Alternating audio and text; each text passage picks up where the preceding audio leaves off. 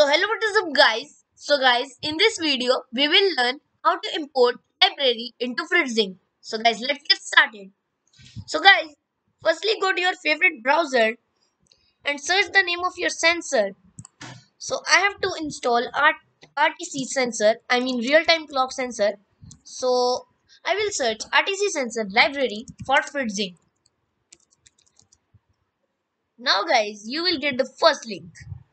So the libraries are always from GitHub, so you can search on GitHub for your sensors. Now guys, you will see a view raw button, so simply click on it, and guys, it will directly download the part. So guys, if you have not set it to open with, then it will never work. I mean, if it's like a file, so you have to hit properties and hit change. So just right here you need to select the app.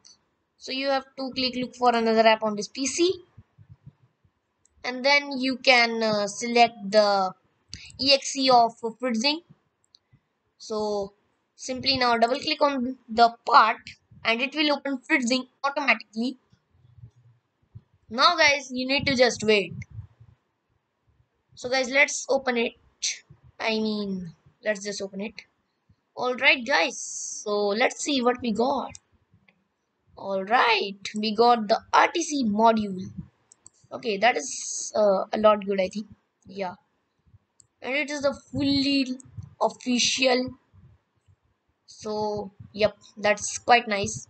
So, guys, if this video was helpful for you, so guys, then like, share, subscribe, and comment.